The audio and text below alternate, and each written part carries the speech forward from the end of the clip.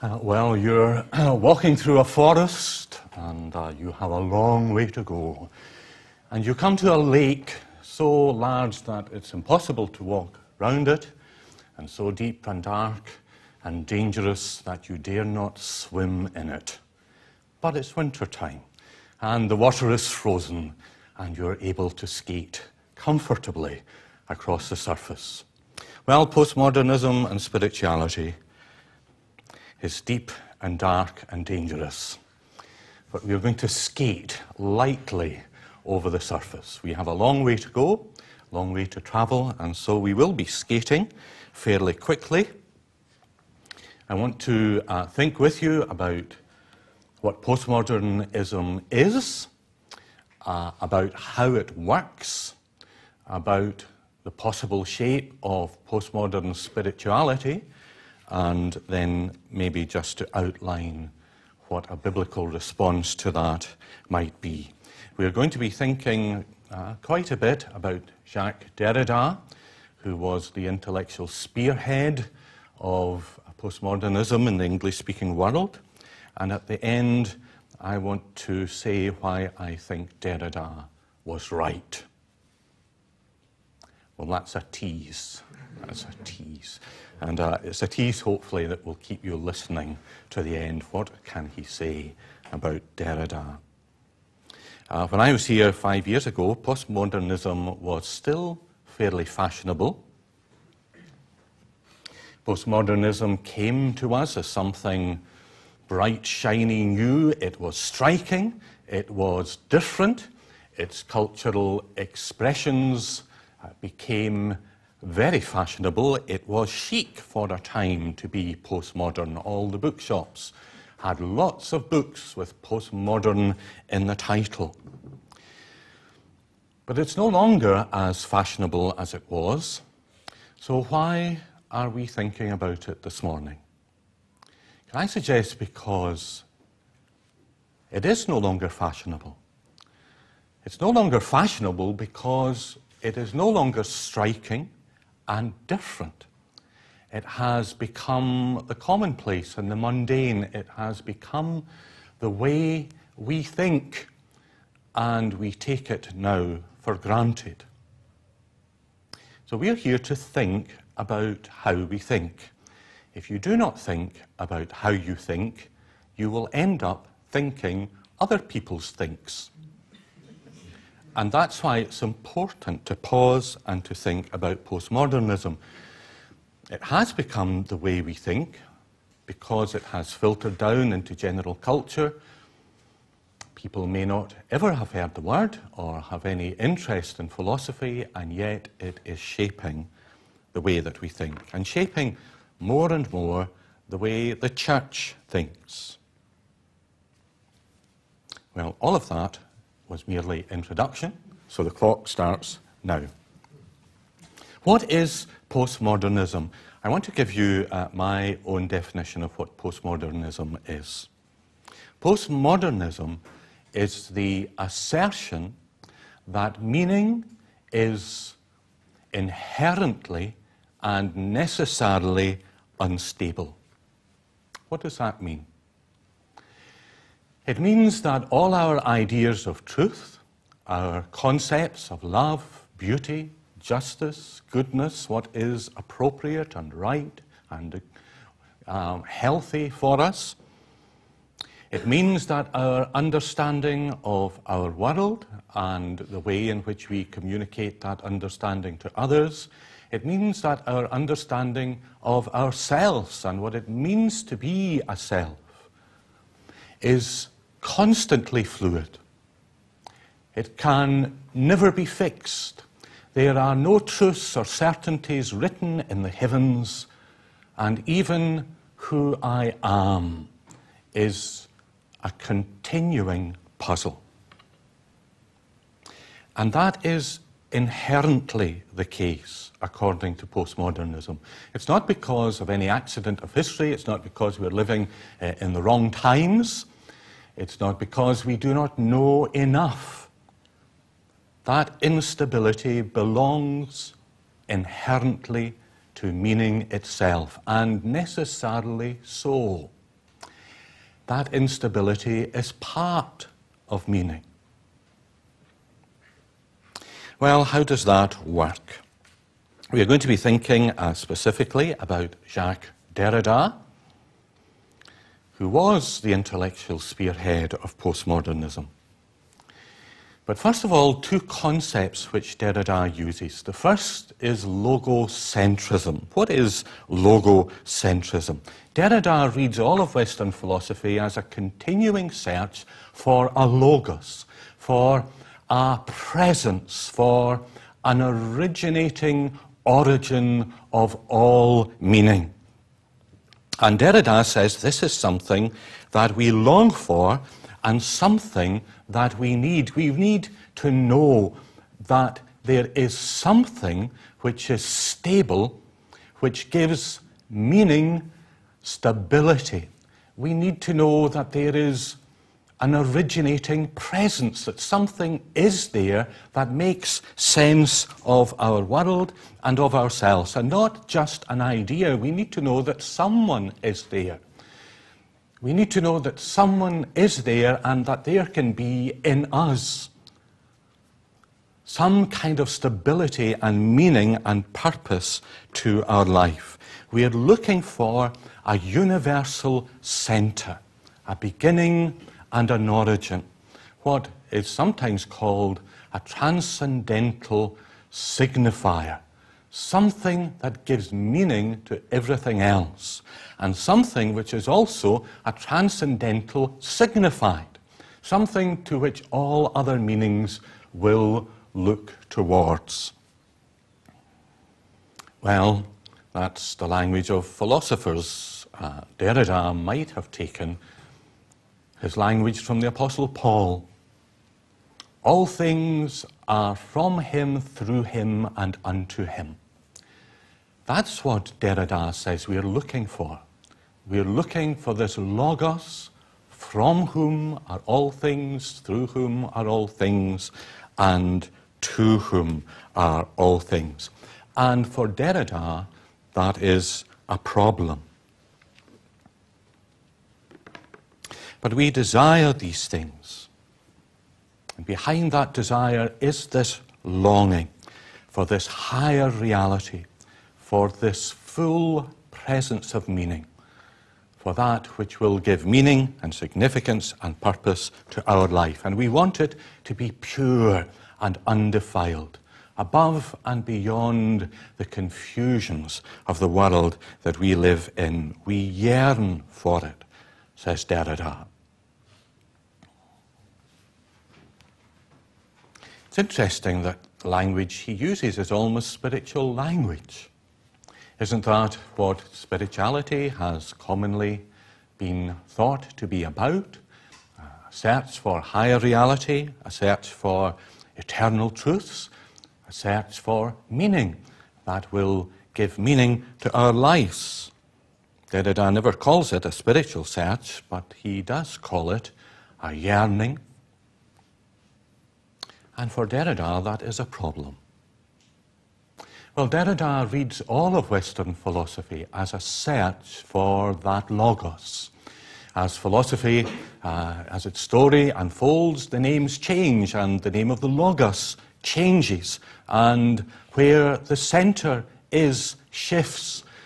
But there is always this search for the logos. The names change, the center shifts, but philosophy is never quite able to break with this centering impulse, with this yearning and longing.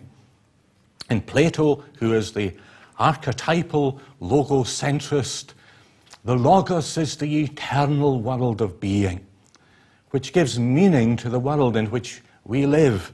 For Immanuel Kant, the logos is our transcendental consciousness that shapes and orders the world in which we live. For John Locke, it was natural law. It all begins to become shaky with Nietzsche and Marx and Freud, but they too are centerists. They seek an origin of meaning. The origin of meaning is no longer above us in the world of being or in a transcendental consciousness, but it is in Nietzsche within us, In our will, we shape our world by our will. In Marx, it's behind us. It's the forces of society. It's the pressures of economics that determine how we are going to think and understand our world. With Freud, it's beneath us. The origin, as it were, comes from below, from our subconscious, from things that we do not know and cannot control, but which nonetheless shape our thinking and the meanings that we give to life. And Derrida would want to say the name has changed, but it's the same search.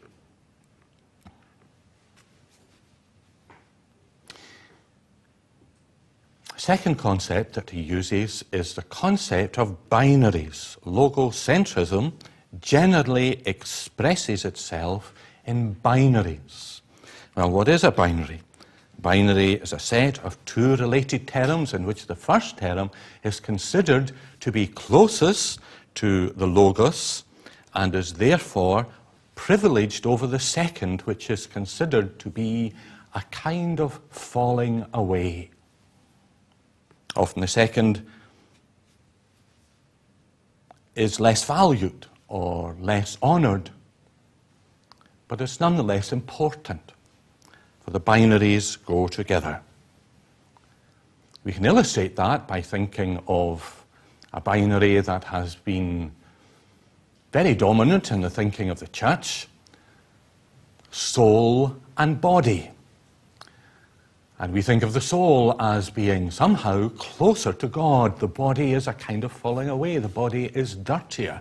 The body is in some way less. The body matters, but it is secondary to that primary binary, the soul, which is eternal and near to God. Other examples would be theory and practice. When I went through school, you either went to the senior secondary school, where you studied academically, or you went to the junior secondary school, where you did practical things. And there was this understanding in society that the intellectual, the academic, the theoretical was somehow purer and better and closer to the origin. And if the practical was not despised, it was considered to be less. Another binary would be speech and writing. In the history of philosophy, speech has always been considered to be somehow purer. It's closer to the source. But writing, it's a little dirtier, it's a little less true. You tend not to trust the written word as much as the spoken word.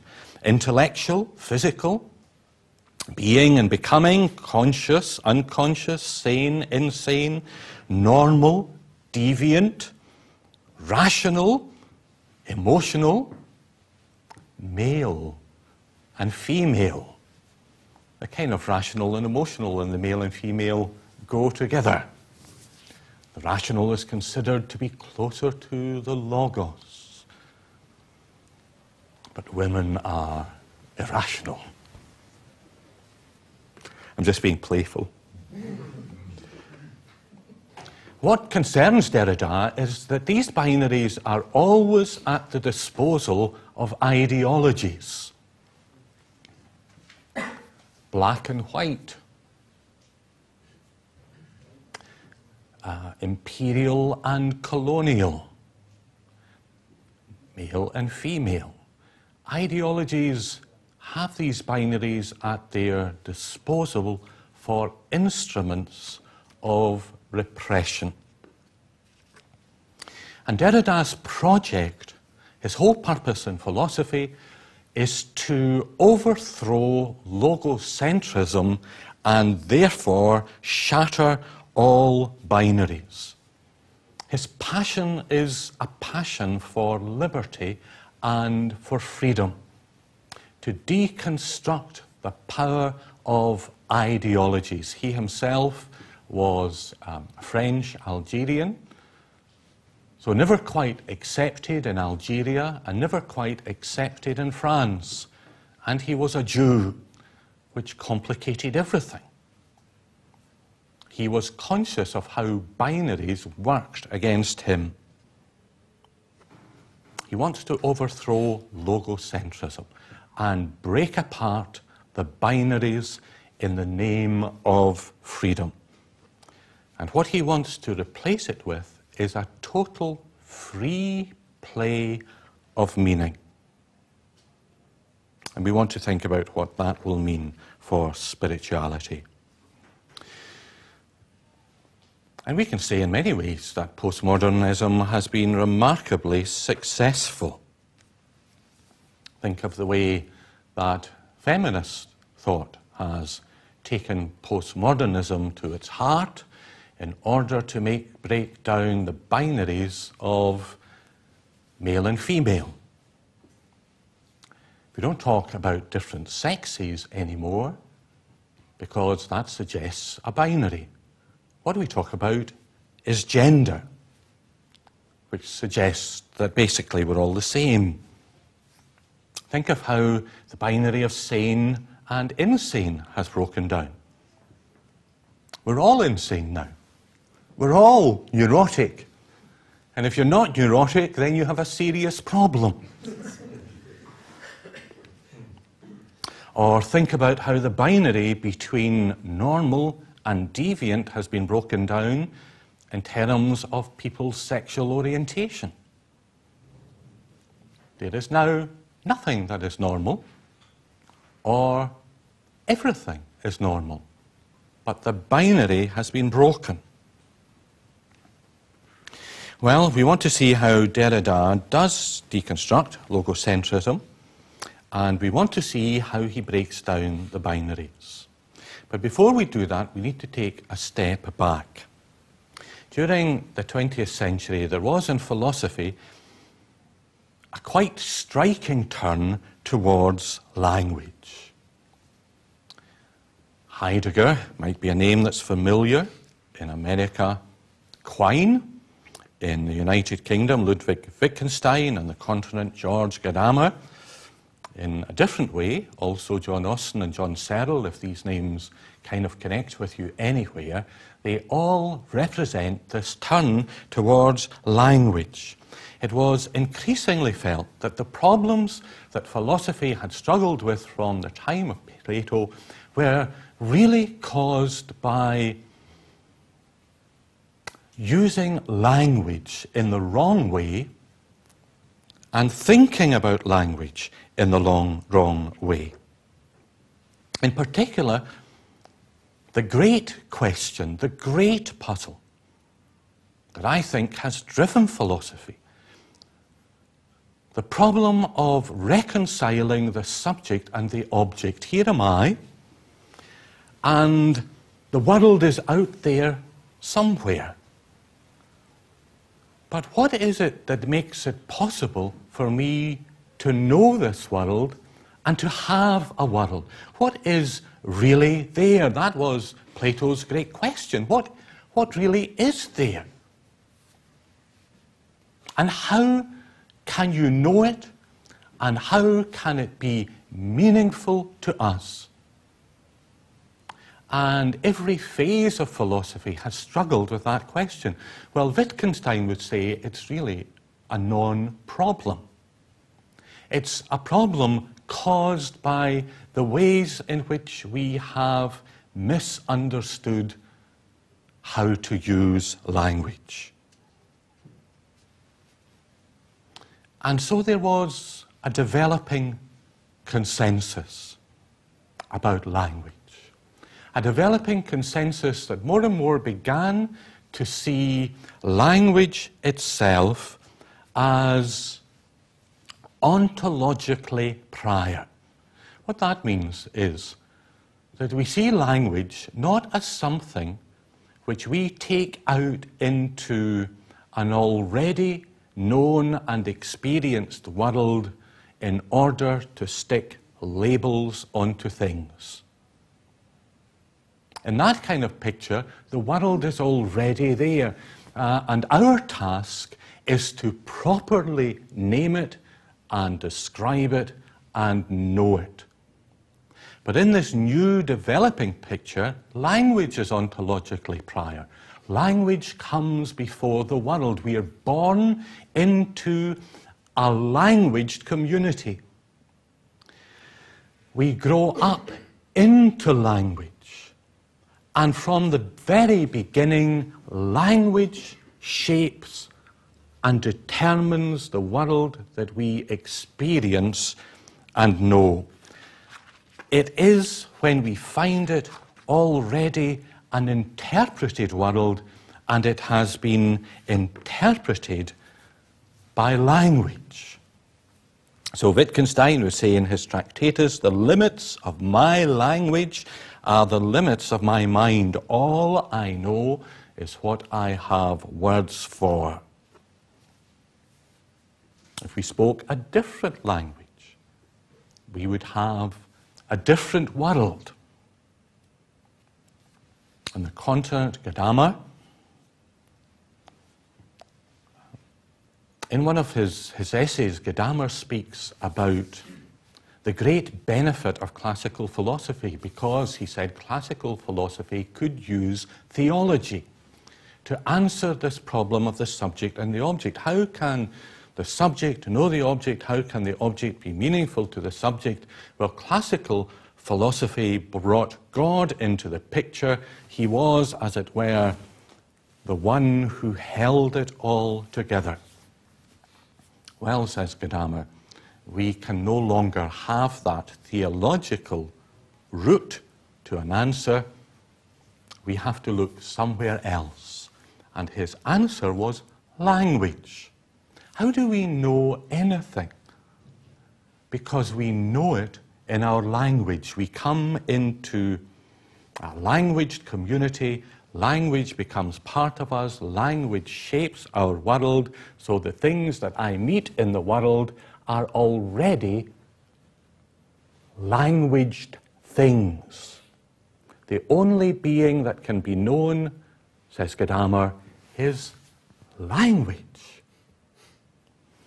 I know this is probably very strange, very peculiar. I'm trying to think of examples. I remember once sitting down and watching on the television one of those Japanese operas. Is it on theatre? Is it? And it had a great build-up. This was classical Japanese culture, and it was going to be wonderful, and how blessed we were to have BBC Two that was able to present it to us. I sat down and watched it, and it was just a puzzle. It meant absolutely nothing. And the thought of Japanese people sitting down and watching this and going, I just couldn't see that at all. Gadamer wants to say that the things that we find meaningful because of language. We are born into a tradition, into a language tradition. And that tradition presents to us things which, in a sense, we already know because we already know the language. Because language gives them to us, they are already familiar. And you and I can sit down and listen to Beethoven and hopefully enjoy him. We can read Shakespeare and it's meaningful to us because it's coming out of our language to us. And we can't understand Japanese theatre because it is alien and strange. What Gadamer also wants to say is that what we receive in our tradition is a kind of composite of the thing itself and all the ways it has been interpreted. So if it's a text, say the text of the Bible, we can never really know it in itself because it comes to us as a gift from the tradition. It is the text, but it's also the interpretations that the tradition has given to the text, and it comes to us as a whole. Can any of us, well, any of us over a certain age, ever read the story of Moses without seeing Charlton Heston? That's what Gadamer is saying. Most seriously, can any of us ever read the book of Romans without at the same time reading Martin Luther? That's what Gadamer wants to say. You can never get back to the original thing because it's coming to us in our tradition, our language tradition, this language tradition that makes understanding possible. Not only makes understanding possible, but makes the world possible. So word and world, language and reality are inseparable, and the limits of our understanding coincide with the limits of our common language. Being that can be understood is language. We cannot know what we have no words for. And because all our thinking is in language, we can never step outside of language to confirm that our language is an accurate reflection of the world.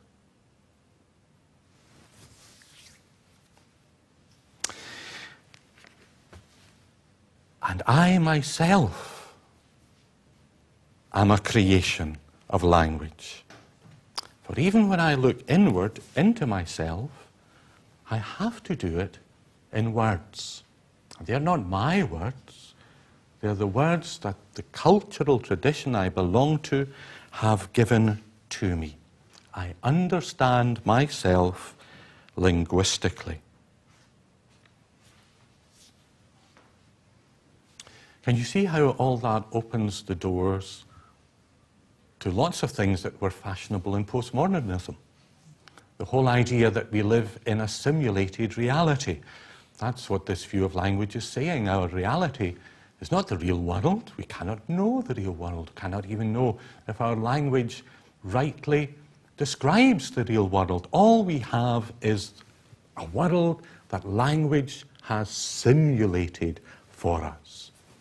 And that whole idea of simulated worlds became very interesting. Think of films like Blade Runner or Matrix 1 or Dark City. But we live in that kind of simulated world. Well, we're coming nearer to Derrida. One of the thinkers who spent a long time looking at language, he was a linguist, was Ferdinand de Saussure, who published in 1916 his course in general linguistics. And he becomes absolutely crucial. De Saussure viewed language as a system of signs to be studied synchronically. In other words, he was not interested in how language moves through time or through conversation. He wanted to freeze language in a single moment and study how it worked and functioned. He wasn't particularly interested, in fact, he wasn't interested at all in what people say in concrete speech, in conversation and in discourse, or indeed in what people were saying. All of that he spoke of as parole, French word, and it was of no interest to him. He was simply interested in the system that made the parole possible. And he called that the lang. Saussure did two significant things. He viewed each sign, each word in the language system, as made up of a signifier, and the signifier would be the sound that is made or the marks that are written. The word was a signifier and a signified. And the signified was the idea or the mental concept we have when the signifier is uttered. This is going to be, you're going to get a sore head with this. And by the time we come to Derrida, you're going to need the aspirin. I'm sorry, it's not easy. Try and stay with me for as long as you can. And let me give you an example, which is a very common example, one often quoted. The three little marks, C, A, T, are a signifier which evokes the signified cat in an English mind. So you see these marks, you hear these sounds, and you get the mental picture in your head. And what Saussure wants to say is that the relationship between the signifier, C-A-T, and the signified, the meaning, the concept that we get from it, is a purely arbitrary one. There is no necessary connection between C-A-T and the cat. It is purely conventional. And we need these conventions, says Saussure. We all need to be working with the same code here, or we will never understand each other. But it is purely a conventional or arbitrary thing.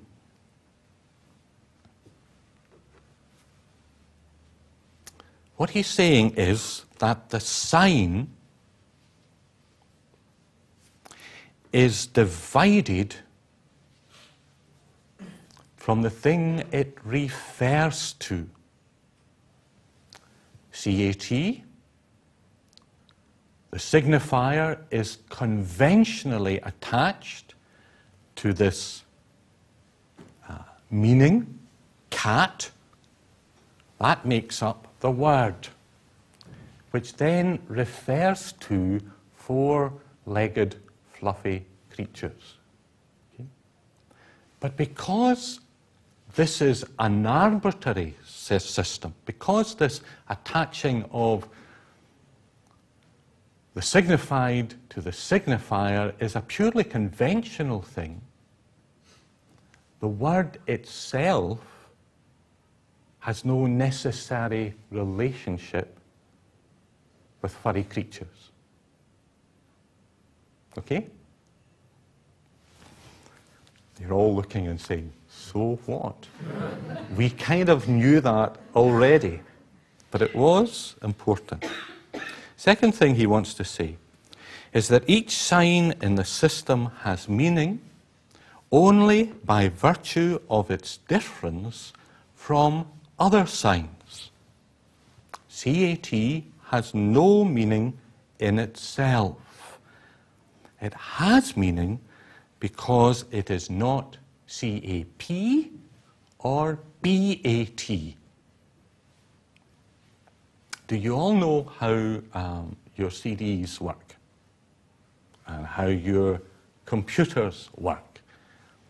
They are digital systems, and you know what a digital system is. In a digital system, the signal is made up by the differences between 0 and 1. Okay? Does that help?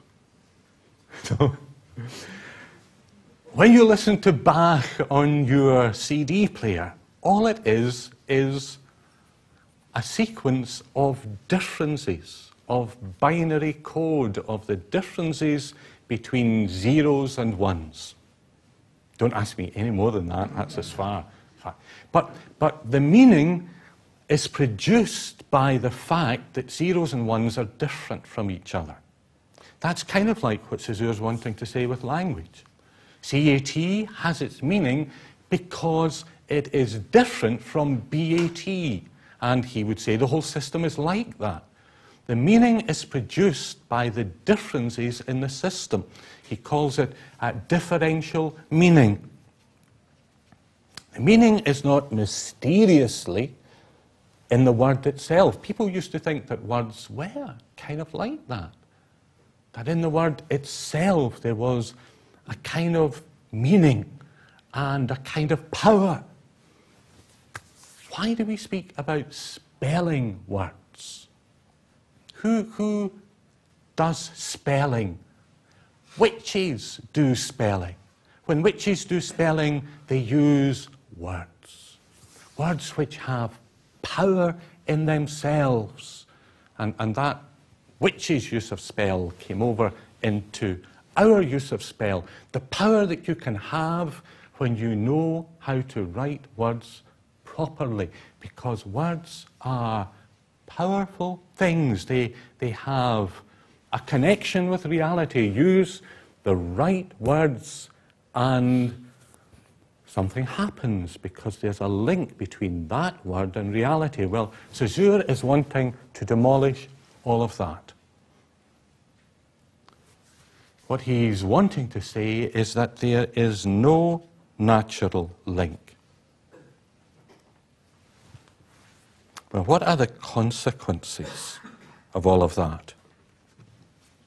Common sense tends to view language as a mirror in which reality is reflected, or as a kind of picture that represents reality. And you can tell if that is a good representation by taking the picture and looking. The boy stood on the burning deck. How do you know the boy stood on the burning deck? Well, you go and you look. The idea is that language, when it is true, corresponds to the real.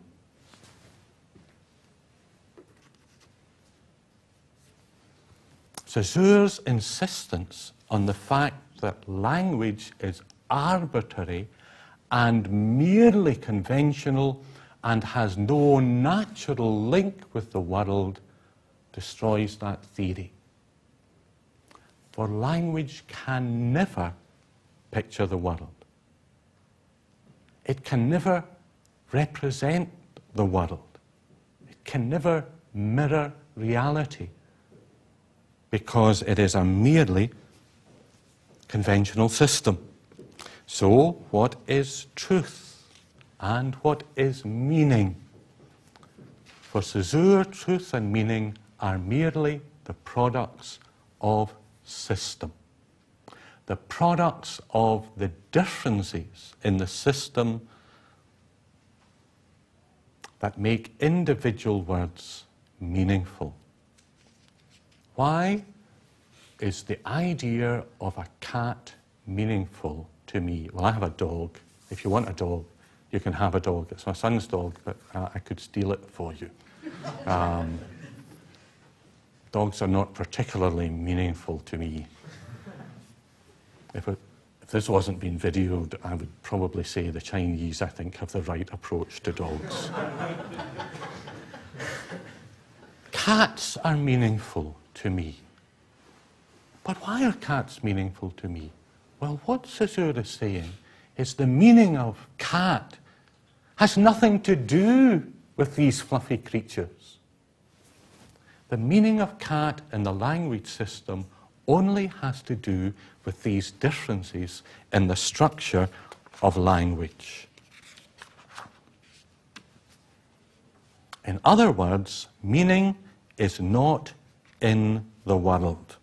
It is a product of difference.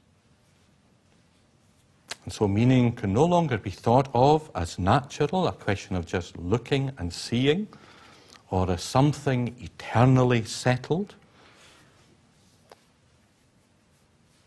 For the way your language works determines your meaning and your truth.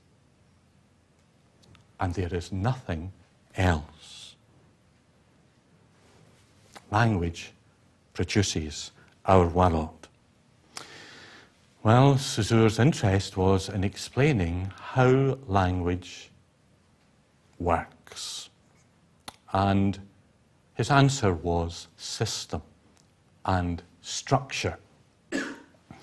And structuralism developed in all kinds of directions. It offered to be a philosophy that would explain absolutely everything. Saussure worked in language, Levi-Strauss worked in culture, and he saw in cultural forums, in anthropological systems, in kinship rituals,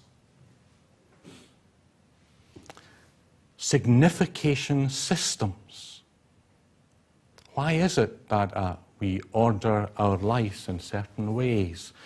Well, he would say because we find these orders meaningful, and there is a structure behind that determines it. Roland Barthes took it into literature, an interest in how structure works in literature. You could take it into fashion. There is a language of fashion. Why would it be appropriate for a lady going out to a dinner to put on an evening dress and high heels? Why do high heels somehow go with that evening dress? Why would my congregation think it very inappropriate if on a communion Sunday I went into the pulpit with my jog collar and robes? I don't have robes, but I have a gown. Why? Well, they don't often think it's appropriate not having robes, but anyway, why would my congregation think it was inappropriate if I went in with a dog collar and robes and my trainers? You see, there's a kind of system working here that's about meanings and appropriateness. And structuralism wants to say, yes, there's a structure here as well that explains everything that you're doing when you sit down to a meal. How many of you would sit down to a meal and have your pudding first and your soup last? Why not? But there's a kind of convention at work, even in the way we sit down and have our meals. You see, once you begin to look for structure, you see structure everywhere. Structuralists began to speak about everything being a text. Everything is structure. Well, Saussure and the structuralists felt that at least they had shown that meaning was stable because the structure could be settled and fixed and known. And the structure is what gave order to our world. Well, that's what Derrida wants to destroy. For Derrida, the whole idea of a logos changed, its name changed, the centre changed, all through the continuing story of Western philosophy, from Plato's being in the heavens to Kant's transcendental consciousness, to Locke's natural ideas, to Freud's subconscious.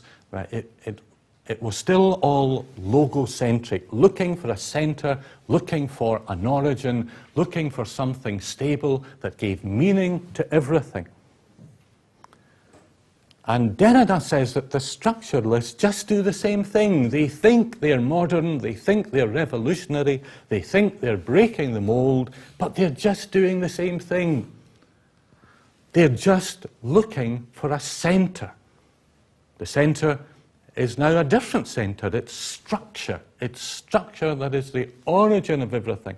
And structure gives stability to our world. But it's just logocentrism. And Derrida wants to break it down. Postmodern fashion show. The lady comes in to show off this elegantly produced evening dress that the designer has just created, wearing green wellies. You see, that's postmodernism trying to break down the binaries of what is appropriate and inappropriate. trying to overthrow the structure. There's a language of flowers. Why is it appropriate for me to give roses to my wife on Valentine's Day? I did it once. I gave her a rose, and I sent it to her work because I'm a romantic. But why is that romantic? Why do roses say certain things? Because there's a language of flowers. There's a structure that gives meaning to how we use flowers.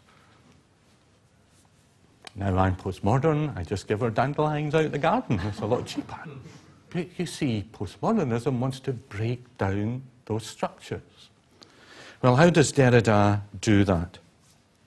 Well, he has a number of arguments. This argument about signs, about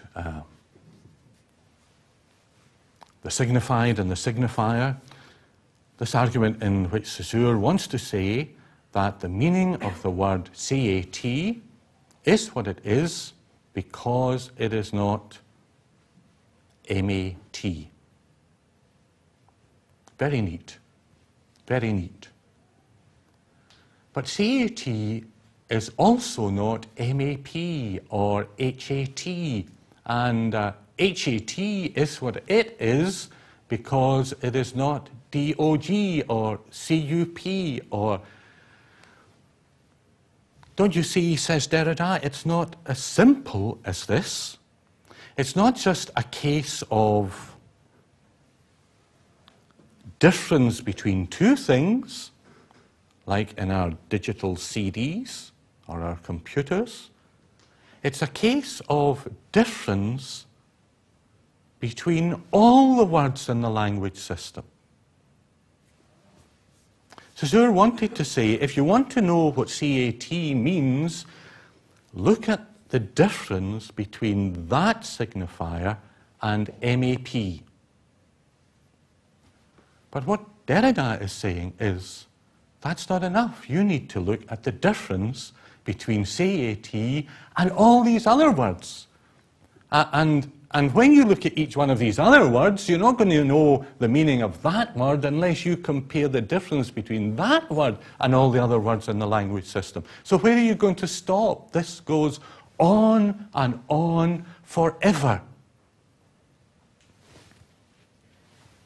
Meaning, it's not just the product of the difference between these two signifiers, it's the product of the difference between this signifier and all the others.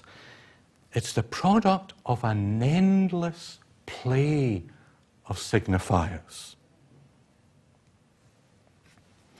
And to complicate matters even further, Derrida wants to say that there is no clear distinction between the signified and the signifier. Saussure wanted to say that the signifier CAT, well, that has a signified, the concept in my head of cat. But say you had never met a cat, and you want to know what the signifier CAT means. Well, where would you look? You would look in a dictionary. But what would you find in the dictionary? You would only find other signifiers. Derrida wants to say, if you want to know the meaning of the signifier, and you begin to explore the dictionary, you will find nothing but other signifiers. You won't find the signified thing in there. You won't find the idea or the concept in there. You'll only find other signifiers. Like dictionaries tell you nothing that you don't already know. My son wanted a new dictionary for Christmas, one like his daddy's. I said, no, not bother buying it because it doesn't tell you anything. It only tells you what you already know. You look up a word.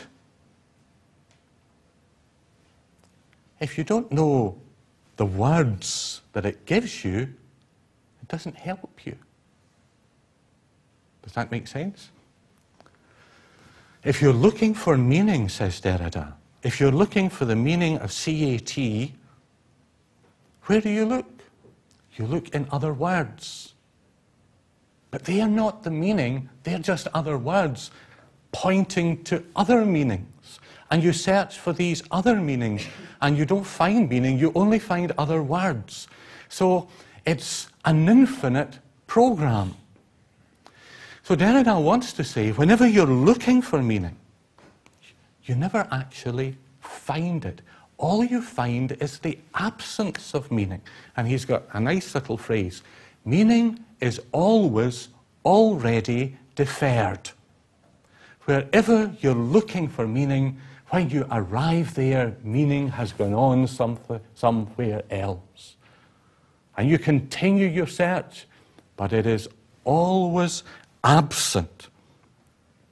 Another way in which meaning is never there, never identical with itself, never given in the thing, is the fact that signs change depending on the context in which they're used. The word CAT, Saussure wants to say it will evoke this mental image of a cat. What if you're a sailor sailing in a sailing ship? What does the cat mean for you then? It means the thing that they lash across your back. So the word cat, the sign, the thing that produces meaning in the sign system and the structure is beginning to be a bit unstable. What does it mean in any given context? It's unclear. The old Scottish word mind meant remember. And some of us can remember when you were old enough to travel in tramcars. And as a little boy, I was fascinated by the sign that always appeared in the seat in front of you, which said, "Please mind your head when leaving the seat."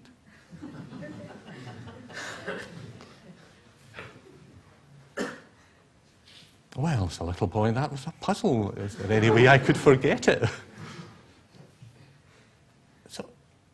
So this word mind is doing something different. We were coming down from Aviemore last week, and we came through Perth, and on the motorway we saw a sign. Bag your own manure, £1 a bag.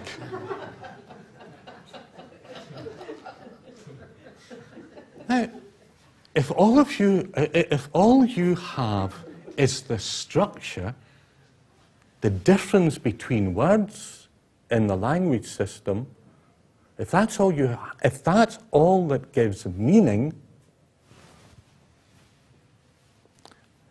why do we find these kind of instances amusing? Because we know that something else is happening. And because it was a sign outside a farm, well, that gave it a context. It's an extra linguistic context, which is interesting. There is something outside language that gives meaning. Anyway, Derrida would say, because meaning is always already deferred, because in the dictionary, in the structure, in the system, in trying to trace through the meaning of a word, all we ever find, when we follow the signifier, we never find a signified or a meaning, we only find other signifiers. Because words can shift and change depending on their context, then there is an instability in language itself. The whole structure is beginning to shake.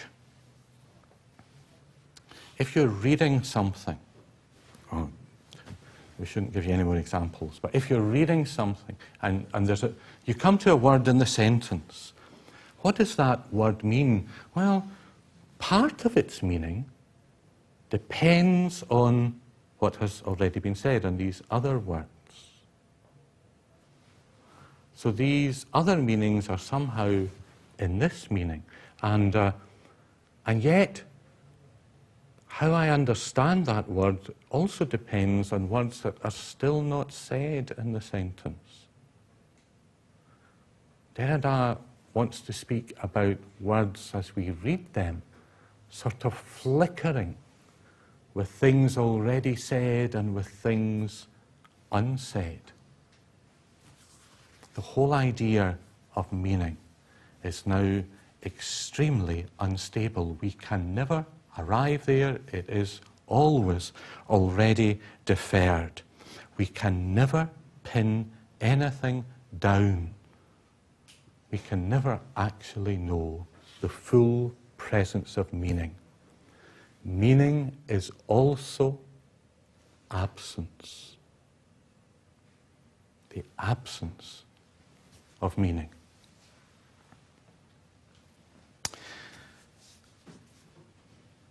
And that means if the language is unstable, my world is unstable. And I am unstable. You knew that already. But if all I have to look into myself with is language, and the language is unstable, what I think I am is unstable. How do I know that I was the same person I was yesterday?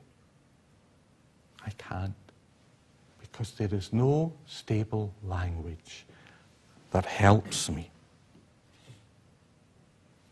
Because any present linguistic meaning is a function of the absent signifiers, all these other words that it's different from.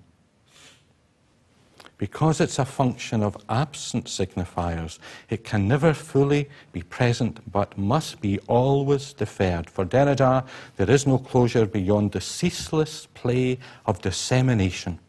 And since language itself is a differential system of slippage and dissemination in which meaning is forever deferred, meaning is only an infinite implication.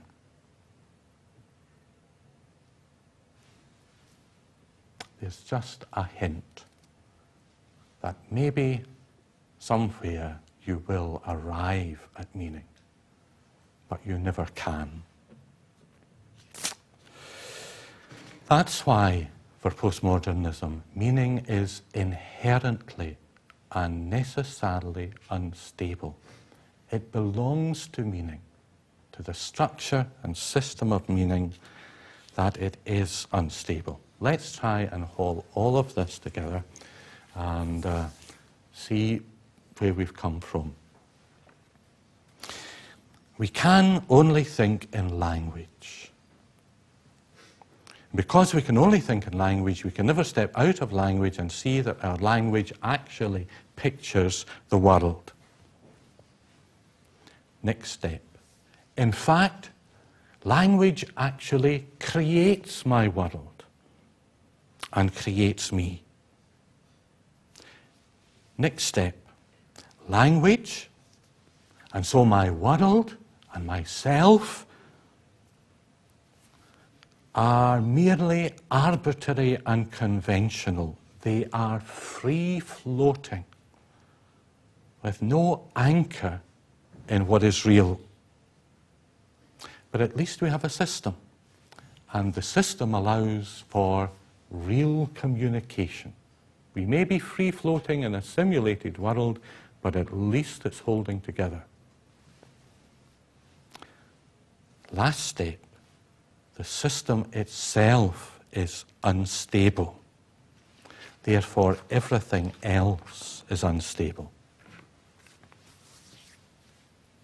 Postmodernism, very quickly, would slide also into the way we read texts and literature. This is important for us as Christians because we read a text. Derrida wants to say that meaning is always already deferred. It's an endless play of signifiers in this dictionary world in which you can never actually arrive at meaning. So the text as a product of language is a kind of kaleidoscope of ever-changing meaning. It's wrong to think of a text as something that contains meaning, which as an interpreter or an exegete, it is our job to uncover. For the meaning is not in there. The meaning is just on the surface of the words and the way they're put together, and that is ever-changing because you can never arrive at the full meaning of any of those words. And so interpreters have freedom to interpret. They're not constrained by any meaning in the text. There were or are three slogans for postmodernists who read texts. The first is that the author is dead. Derrida wants the author to die because the author works like a kind of logos in his book. What does the book mean? Let's ask the author. He will be the source and the fountain of meaning. The difficulty with that is usually you can't speak to the author. The author's dead. How do you get back into the author's mind? How do you know what Paul really meant?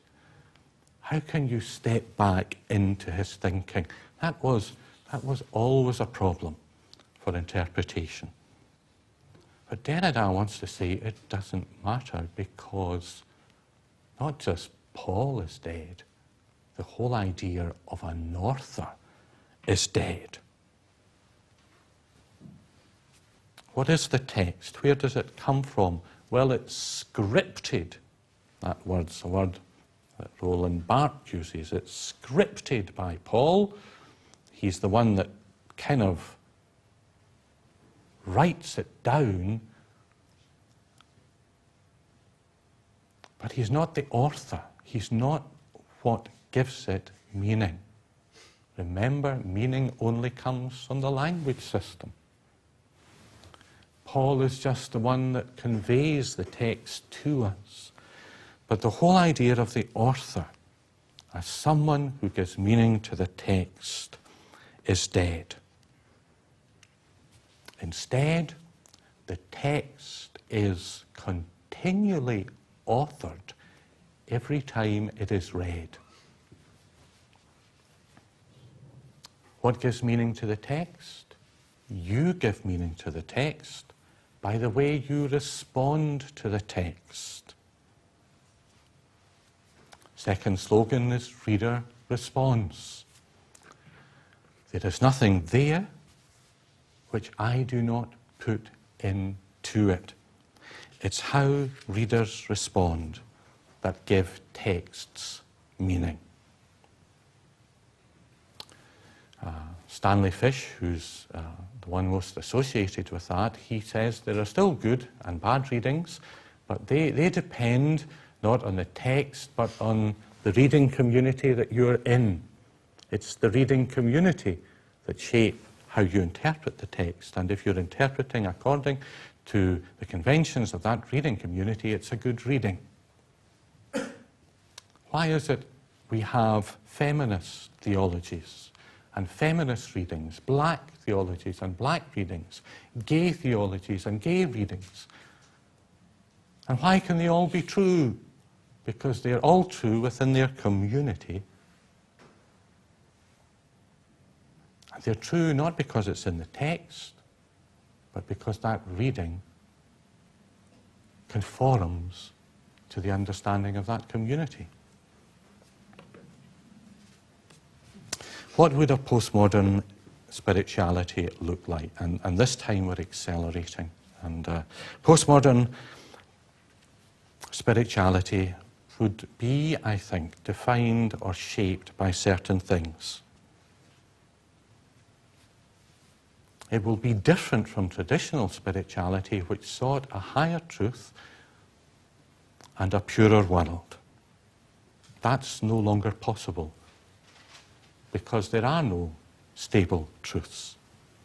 So what shape will a postmodern spirituality have? And I'm not thinking of fringe spiritualities, but what would that spirituality look like in the mainstream, in the church, in my church? Postmodern spirituality will be aspirational, not responsive. There is no word that comes from out there. Nothing for me to respond to. The whole notion of revelation is meaningless. The whole notion of the Bible as containing a message given to me has no meaning.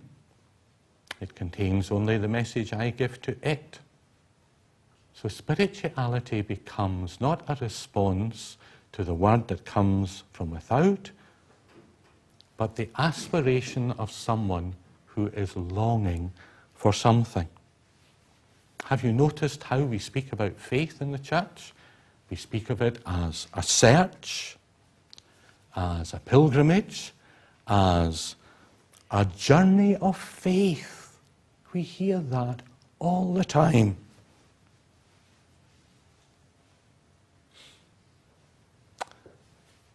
But for postmodernism, postmodern spirituality, it's a journey of faith which has no destination. Because there is only ever this endless deferral of meaning. You can never arrive. How often have I heard in the Church of Scotland students who are going into the ministry? I've been involved with students who are going into the ministry, and the criticisms of their tutors, and the regular criticism is they think they've arrived when they should be on a journey that will never have a destination. Postmodern spirituality is not about pilgrimage, it's about being a tourist. Travelling but going nowhere. Postmodern spirituality will privilege community over forgiveness and repentance. You see, there are no words that come from without. There is no revelation of a logos. There is no one to whom we are ultimately accountable. So forgiveness and repentance mean nothing. People long for community. We will offer community. But it will be a strange community. It will not be a community of citizens, but a community of tourists who will be there only as long as the journey is pleasant. Why is it people never commit to anything in the church? But you see, if there are no words, and words do not carry meaning, there are no truths to be committed to. Postmodern spirituality will be silent. There's nothing beyond the play of language that can be known, because language is the limit of all that can be known. What am I yearning for beyond this play of unstable language? Well, I cannot name it. And even if I found it, I couldn't name it.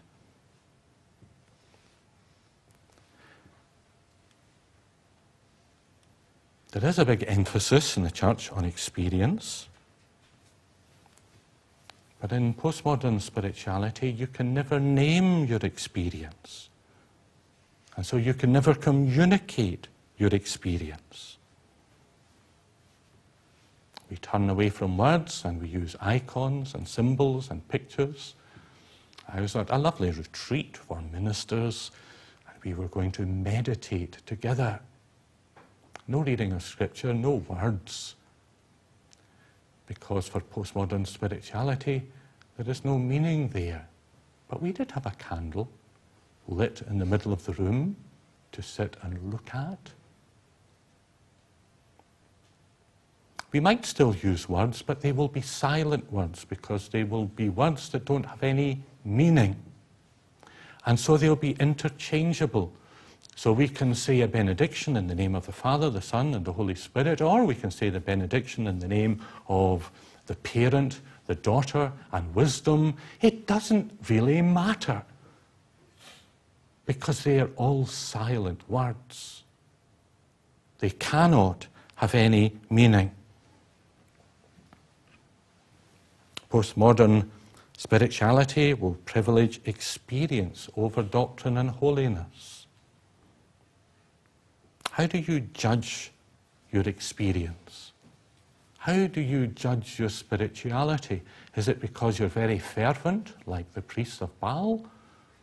How do you know it's an experience of God? You cannot know it's an experience of God. The test will simply be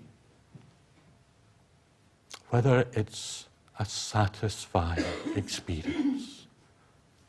Where, of course, the biblical test is doctrine and holiness. But doctrine and holiness no longer figure very much in a postmodern church. Postmodern spirituality cannot be biblical, for it denies that the text contains meaning and can speak to us. So the text becomes just a kind of playground in which we are all able to build our own spiritual sandcastles. It's not actually saying anything to us. The phrase often used now in the Church of Scotland is, of course the Bible's important, it will always be a useful resource for faith.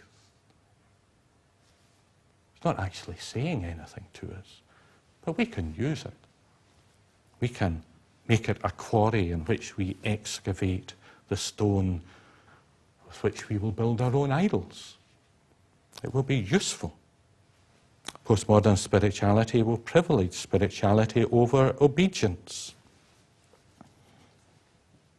because spirituality is aspiring and not responding, because there is no word coming from out there to me, and no one to whom I'm accountable. All that will matter is that I'm very spiritual,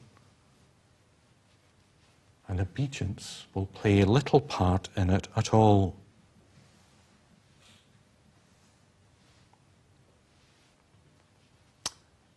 Well, if they're very spiritual and they do love Jesus and they're gay Christians and it's deeply important, their faith, well, we will bless this relationship. The question of obedience never figures anywhere, because postmodern spirituality favors the experience over obedience. Well, we're going to cut all this short. I'm running way over my time, and I don't really need to do any more about it anyway, about this section.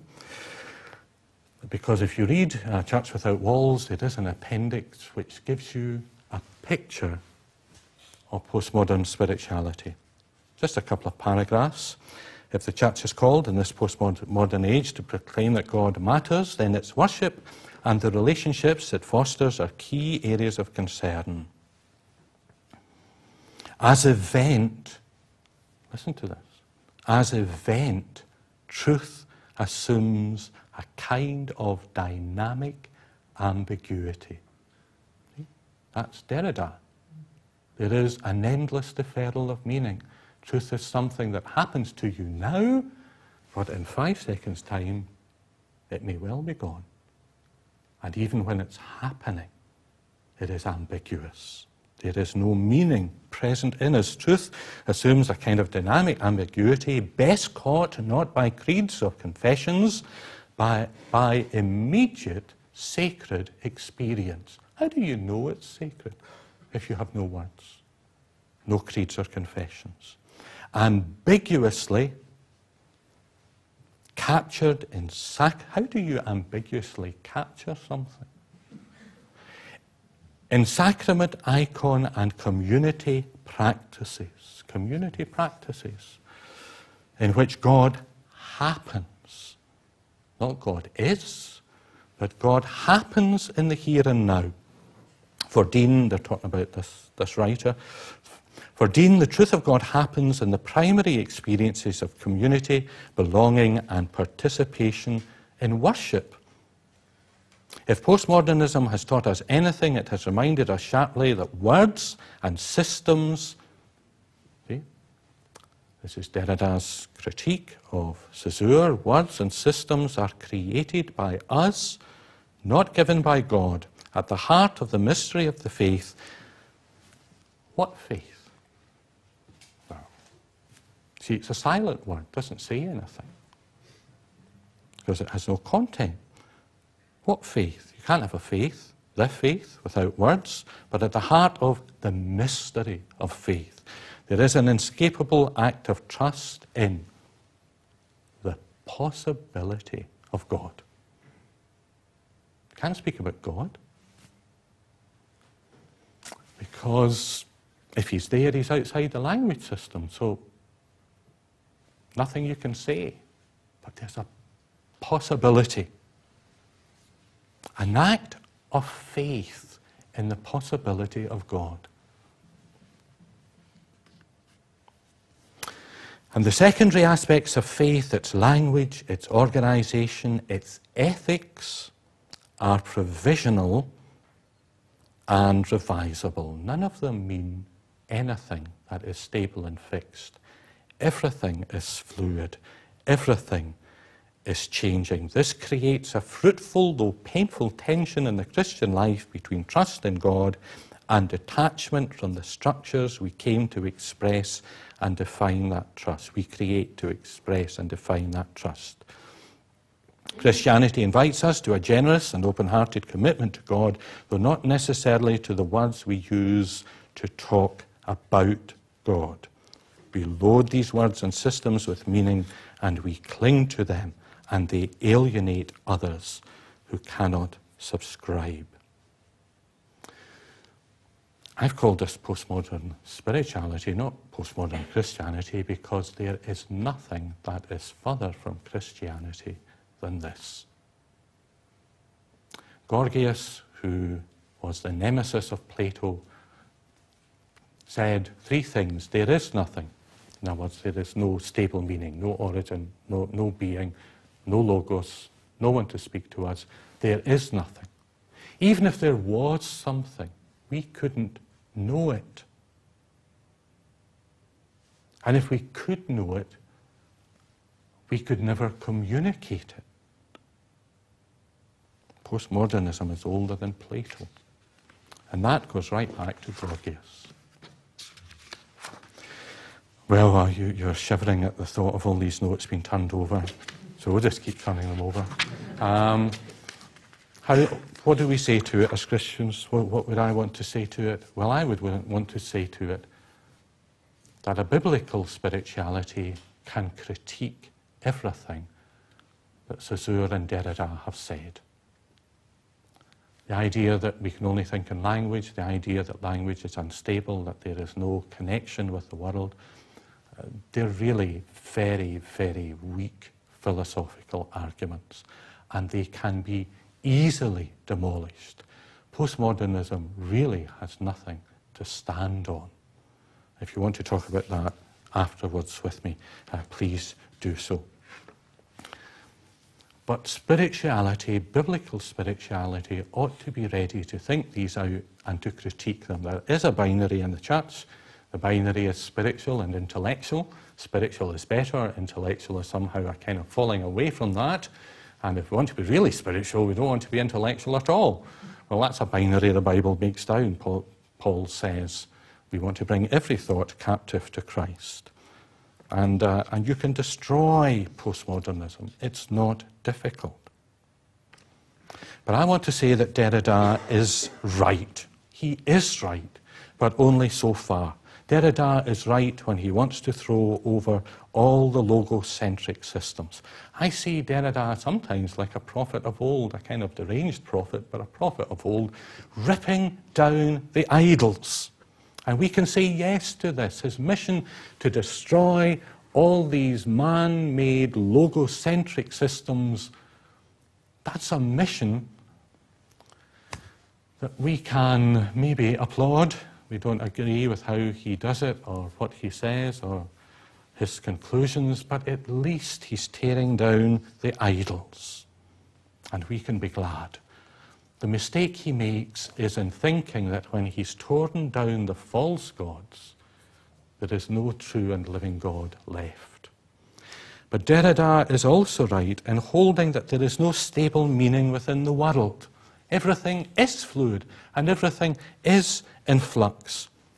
What is the being of everything? The ancients used to say, what is the meaning of the world? What is the meaning of being? This being that was outside us, independent of us, existing in itself, what meaning could it have for us? Wrong question. The biblical doctrine of creation raises a different thought.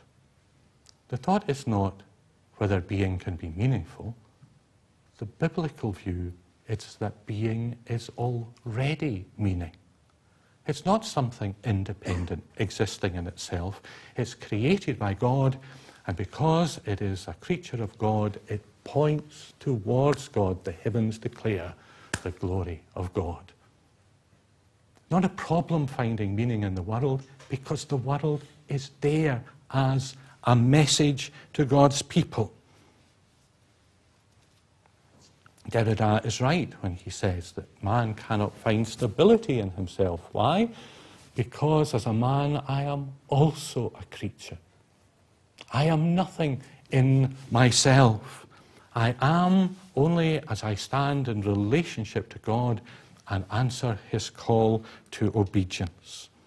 I am unstable until I find my stability in God. The God who addresses me and the God who I am called to respond to in obedience. The Bible does have the answers. It has the answers to Gorgias. Is there something there? The Father is there, who is the great creator of all things. If there is something there, says Gorgias, I cannot know it. Well, I can know it, because that which is there has come into the world in the Lord Jesus Christ, and the Logos has been made flesh amongst us. And he speaks our language. Well, Gorgias says, even if I can know it, I cannot communicate it. I can communicate it, because the Holy Spirit comes and he opens the hearts of men and women to know him. The answer is there in creation and in the Trinity. Derrida is right when he says, okay, last page. Derrida is right when he says that we cannot ourselves find and deliver ultimate truth. Postmodernism is right when it says we are positioned in a world and we only ever see things from particular points of view. Our understanding is conditioned by our perspectives. All of that is right, but from the point of view of the Bible, there is only one position that really matters: whether we stand in covenant obedience to God or not. That's where we get our perspective. And from that perspective, we do see the beauty and the glory of the Trinity. We do rejoice in his works of creation. And we do come to understand who and what we are. But we cannot get there by language or by philosophy or by reason, but only by God's grace. It is only God who can bring us to that place of obedience. 2 sentences to read and then I'm finished. The search for a logos, for an origin of meaning, which will give stability to our lives, is a religious search, the search of man who, being nothing in himself, restlessly seeks a foundation for his life and being, a foundation on which he can build for himself a city that he may make a name for himself. There is, however, nothing in creation on which his life can rest. And thank you to Derrida. And thank you for postmodernism for saying that. there is nothing on which our life can rest. Because creation does not rest in itself. The Christian understands this and knows that in this world there is no neutral ground upon which foundations can be safely built, no place where he can evade the choice of covenant obedience or apostasy. And so he looks to another city, which has foundations, whose builder and maker is God.